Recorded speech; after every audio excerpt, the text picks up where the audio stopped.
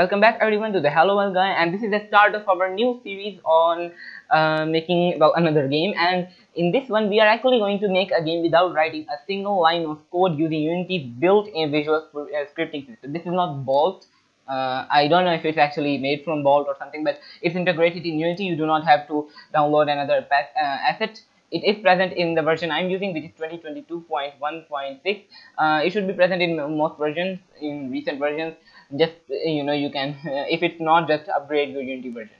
Alright, this the game we are going to create is going to be a really simple 2D side scroller with just an infinite runner. Not going to be anything complicated, just going to be like jumping over stuff and like that.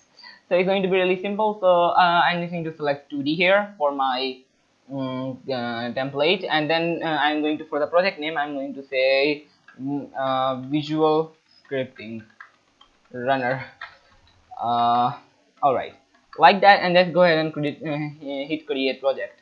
Alright, so the first thing that we need to do is set up visual scripting in our project. And before older versions, you had to go under window and package manager and install a package called Bolt, but now it's all built into Unity, the latest version at least. And go under edit and project settings, and in here find visual scripting. Open that up and hit this initialize visual scripting button, and it should start initializing the visual scripting. It's not going to take that long. Alright, so once it has done this, you can see that, well, we have got everything here. And yeah, this is pretty much it. So you can just close this window here and you have got a new folder, but that's not what we need. What we can do is right click in here and create a new folder here called graph. This is going to represent all of our visual scripting graphs, and I'm going to right click here, go ahead and create, go under visual scripting and choose a script graph, not a state graph, a script graph. Just call it something like player. This is going to be our player, and that's nice. And you can just go, what you can do is right click in the scene and create a new 2D sprite square here, call it player. Alright, and what's that red thing here? Okay, so what you can do is you can go under here and move it to the center of the screen. Just gonna do that, and then make it something like a bit of a bluish color. Yeah, that looks nice. Okay, so once you have done that, what you can do is actually change the main camera a bit.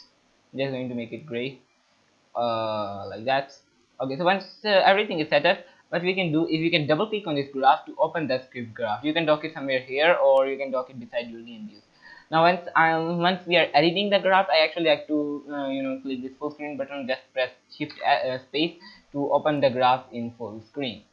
Now in here, if I go in here, you can see that if I can actually move around by pressing my mouse button. You will see that a bit better once we add some nodes. I can zoom using scroll, and I can add new stuff using right click. First of all, you can add in a title and summary here. You can add player as a title, and for the summary you can say handles handles all player functionality. And this is the graph inspector, by the way, and this is the blackboard. You can have these all side by side, or you can move this to here, or if you want, I'm going to do that. And this in here, what I can do is I can right click and I can add in functions. You can see that we have got a bunch of stuff here. We've got a formula. We can add these, and you can see we have got variables, time, and we have got nulls and testing, and we have got a bunch of categories here. Now you can go to the events category, and here you can see there are a bunch of events. Now in here you can see that if I go under in here, if I actually go under, there are a bunch of categories here. I can never remember the correct one, but go under life cycle, you can see we've got an on start method here, and this is just like the start method in scripting. It's going to be really easy to do this. And oh, by the way, you can't scroll using this. You can to scroll. I'm not sure how to scroll actually. And once you are here, we have got our own start here, and you can see that we have got this. I can drag out, and I can drag it out into another node, and I can say something like, I can just search here for debug dot and I can literally say debug dot log, and you can see that it gets it. So of course you might want to just go under code base and then Unity engine, and there are a bunch of oh, by the way, if you go under code base, then you can find all of your namespaces in here, and you can go under system and boolean, and you can use these you can use all of the functions that you could use in C#. Okay, so now what I can do is I can search for debug, and debug log, you can see it's there, and I can add this function here. And you can see that there is the option for message here. I can't, sadly, that's the worst thing about this, which I don't like, is that you can't put literals directly in here. But what you can do, if you want to put a message, you can drag this out and say a string literal. Not really. If you do that, you get string literal automatically. You can just put this here, string literal, and in here you can put a string like hello world. Alright, so now to actually add this script to an object, what you can do is you can select whatever object you want. You can try to drag the script on it. I'm not sure if that will work. No, that will not work. And go under here, add a component and visual scripting, and add in a script machine here. Now once you do that, drag this graph here, and you can see it says player handles all player functionality, source is a graph, and oh, by the way, you can change this to an embed if you want. Actually, that is better for some player some things. You might want to just say a graph, and you can hit edit graph, and that handles it everything directly. But you can also use graph assets if you want, up to you. You can do whatever you like. Nobody's stopping. Actually, I think we are just going to stick with the asset for now, because that's a bit better, more organized. So I'm going to just switch to an asset and drag the player in here. Alright, so once I do that, I can go under my game and I can try playing the game, and what you should see is that it says hello world down here in the console. So as soon as the game starts, it should say hello world. Let's see, and it starts, and you can see that we get our hello world message here. And yeah, that's really nice. So this is working, and we can now start to add some actual game functionality to our game. Right, so in order to get started, first of all, I'm going to select my player and add in a rigid body 2D component. Once I have done that, I'm also going to add in a box collider 2D. And alright, with that done, I'm also going to add in a another square here called ground. I'm going to change its color to be green dark, and then I'm going to increase its scale on the y, not the y, on the x, a little bit on the y and most on the x axis, and then I'm going to decrease its position on the y a little bit. Doesn't seem to work. Okay, this is rotation. I'll decrease its position on the y just a little bit, and that looks nice. And in here, what we can do is we can move it a little bit further, a little more, and then I can increase the scale of it. Alright, so with that done, what I can do is add in a box collider 2D to this as well. After doing that, we can go under our script graph and graphs, and in here I can delete this. And what I can do, I can right click here, and you can see we've got a bunch of stuff here. I can add a lot of functions, but what I'm going to do is add in an update method. That's going to search for update, and you can see we get on update here. Just add that, and you can also go under event slash not graph, event slash life cycle, and then you can select on update. You can actually add two of them even though you shouldn't do that. Okay, so in here what we are going to do is that we are going to say oh, by the way, you can use control to zoom out, but you cannot zoom more than one time. Okay, so I can add a, well, I want to check if the spacebar key is being held down. So how can we check that? For that, if I go under control, you can see we have got an if statement here, and also switch on string, integer, flow, and bunch of other everything that you had in C#, all nice, try, catch, throw, all of those stuff.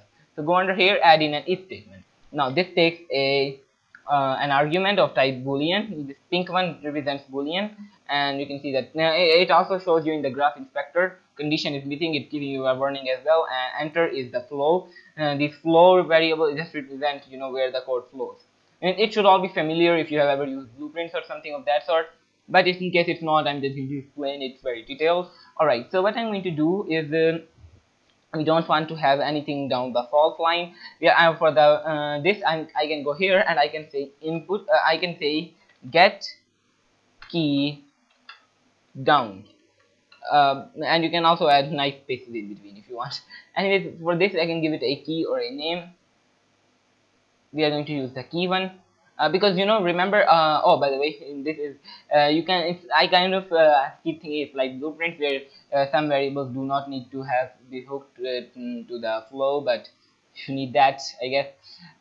Anyways, and if I add this, okay, so what we are going to do is we are going to call this, and then we are going to check if you can't have it like not connected.